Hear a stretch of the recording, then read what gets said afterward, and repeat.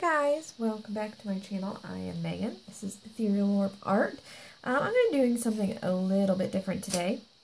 I've been playing around with these string poles, dancing string poles I call them, where I paint the canvas and then I put a layer of floetrol down and do a string pole through the floetrol instead of like the wet paint, so that I don't disturb the paint underneath, and I can brush on a background rather than pour. It's been making these interesting kind of creases. If you can see it. It's not really crazing or cracking. It's kind of wrinkling. And this one had two layers of, it had a pour and then a background paint on it. So it had several layers, so that there was an area that really got raised.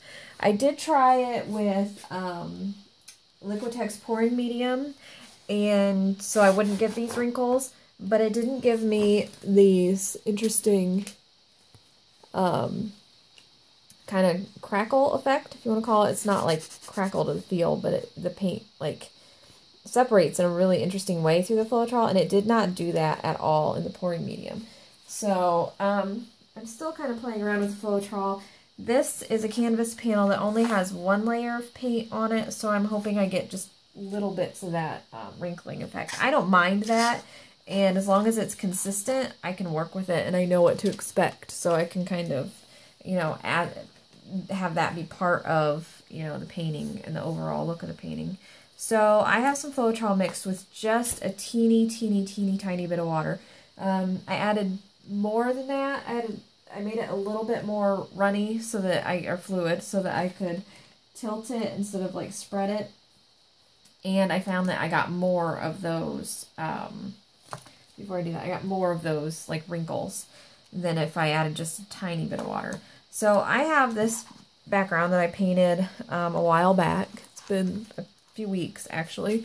Hope that's not glaring. I guess it's not, is it? No. Okay. And I have this light blue violet, and I think that, wait, I have this written down. This is Arteza Phthalo blue with some silicone. Both have floetrol, water, and silicone. I don't have very much of either one, but for a string pole, that's fine. They're just leftovers. And then I have this Perfetto. This is glitter bead gel. You can see that? Now, I have not mixed this with anything, so that may be a mistake because it's pretty thick, but I'm going to try it. I'm going to see how it goes without mixing it. This is kind of trial and error. These canvas panels are really inexpensive, so they're perfect for playing around with. And I don't think I'll have any trouble with it warping at all, since I'm putting a pour over a layer of paint, because it's not like going to seep in like it would without a layer of paint, I'm assuming. Make sure it's in camera. Okay, so I've got that works. So I'm going to cut off some yarn pieces to do the string pole. And my plan for this, now with floetrol, it's very milky, so once you pour it on your background, you can't really see your background anymore. So if there's something very specific you want to do, or an area that you want to make sure you're pouring over, or you're doing a string pole over, you sort of need to have that mapped out ahead of time. If you don't have a plan ahead of time, no big deal. So I think I want to put the glitter bead gel where it's a little bit lighter, this lighter section. So I'm going to do my string pole like right in here, and then fill in that area with the bead gel. That is my plan. So here's, oops, there's a dog hair. Look at that. Right in the middle there. Did I get it? No, I did not. Okay, we'll come across that later, hopefully. At least it's a dark background. Because it's certainly not coming out if it dries. Oh, there we go. Okay, I see it. Alright, so I'm just going to kind of tilt this. You don't have to watch this part. Okay, so I've got it covered. It's not quite as solid right there, but that's okay, because I have found that with floetrol, it dries very well. It dries level, even if you have some areas where it's, you know, it doesn't look quite level.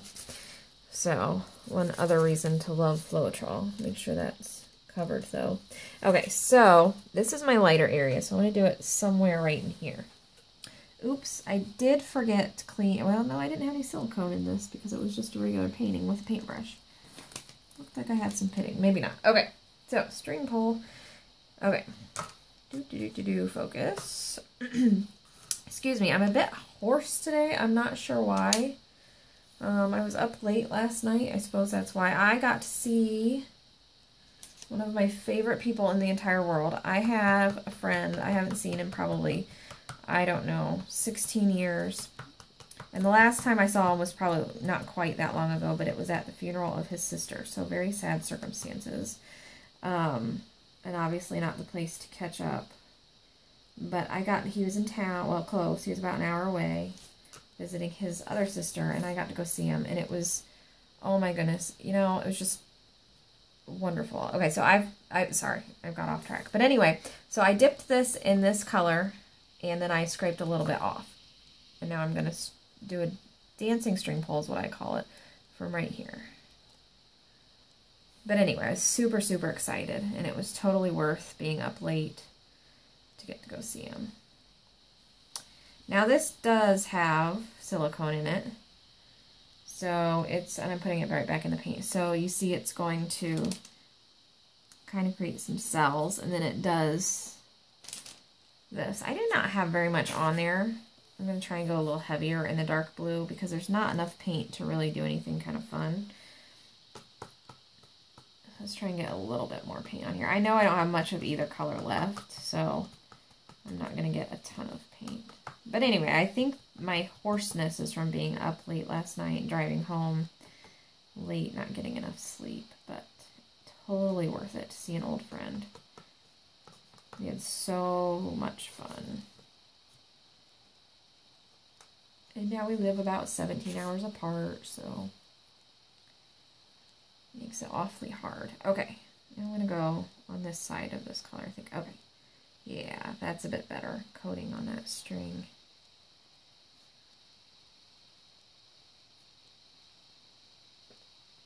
Ooh, yeah. See, this is what I love about dragging a string through floetrol that you don't get with pouring medium, is this kind of crackling that the paint does. I was really kind of bummed that it didn't do that with the floetrol. Sorry, with the pouring medium, Liquitex pouring medium. It did not do that at all. It just kind of sat there and did nothing interesting. So the nice thing about the pouring medium, though, is it does not do anything to the first layer, so you don't have that crazing. Okay, sorry, I'm off camera doing these, loading up my strings for the string pulls. So I'm going to go through this blue, I think, and go up here, actually.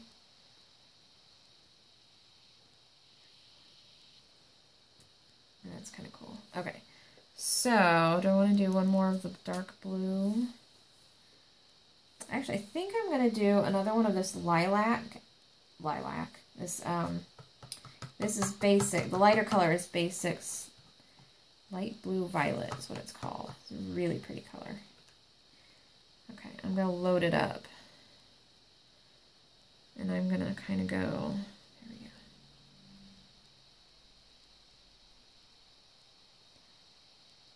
Right in here. There we go. Get some good coverage of that color. Okay. I think that's probably it. And I'm going to do the blue one more time. I'm getting a lot more detail with the blue. Well, there, no, I take that back. Right in here. I don't know how well you can see that. I'll do close-ups when I'm done. Right in here, it's doing that crazing. And it may right in here. It does take a bit, I've noticed. It doesn't crackle, whatever you want to call it. So I'm just dipping my string in the dark blue again. I'm not taking much off. Now, if these cups were full, I would definitely be taking some off of here. I'm going to just follow my first one with this. Okay. Oh, that's really pretty. I really like that. Okay. Let's do just a hair, but I'm not even going to dance it. I'm just going to drag it right in here. There we go. Okay. I like that. Okay, so I'm done with the string pulls. Now I'm going to get, I think, a clean popsicle stick. It's going to be my best bet. I'm going to have to reach. Ooh. Okay. For this, I've done the string pulls plenty of times. Oh, see how pretty that's looking? Oh, Okay, but I have not done anything with this pearl. Well, I've done a little bit with this, but I thinned it out the first time I used it, which may be the way to do it. Yeah, because it's going to clump. Okay. I'm going to pause and I'm going to mix some of this up. Okay, so I just mixed it with some floetrol and just like 3 drops of water so that I can pour it on and spread it. It's, you know, the point is still to be a little bit chunky because it's chunky bead gel. So, you know, I wasn't trying for totally smooth, but that was just not going to work at all. I'm going to try and go up to that bluish purple periwinkle, if you want to be specific.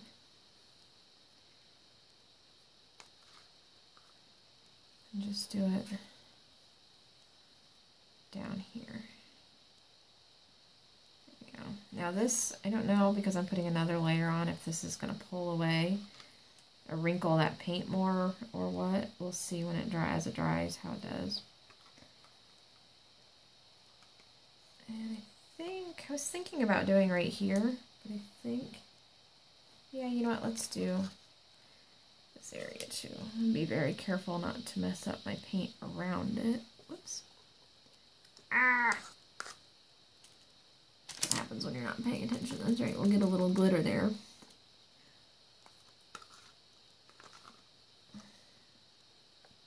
If I wasn't on camera, I would move this around, but if I do that, I have to rearrange everything, so I'm just going to leave it as is and be more careful.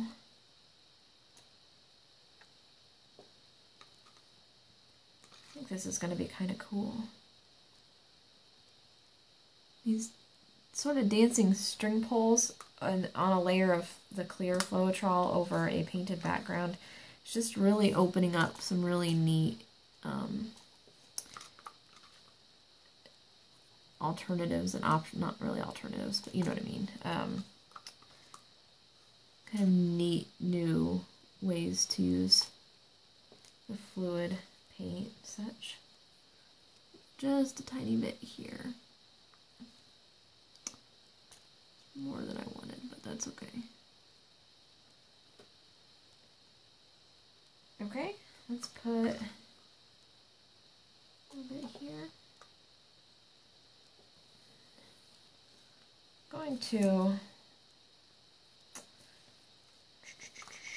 wondering, you know what I'm going to do? My phone shut off. I don't want that to look like an accident, which it was, but I don't want it to look like it. And since this paint, there's like sparkles in the floetrol that when I mix the bead gel, I'm going to do a string pull. See, I'm just mixing it. I'm just dipping it in the bead gel floetrol. So I'm not going to get any of the beads, I don't think. I don't really want any of the beads. I just want the glitter. And I'm going to do one pull on the top. We'll see how well it shows up, but just straight across like that. Just so it doesn't make that glitter look like a total accident. And that actually might look kind of cool. Okay, so that is it. It will take a couple of days to dry, so let me do close-ups. It'll take a couple of days to dry, so I will be back. Of course, it, you know, be instant for you guys watching the video, but I have to wait a couple of days to see how this is going to look. See, isn't that really cool what that does in the floetrol? Really bummed that it didn't do that in the pouring medium. I don't know if you can see, probably not, where I did the glitter string pull. But anyway, so I will be back to show you what it looks like dry.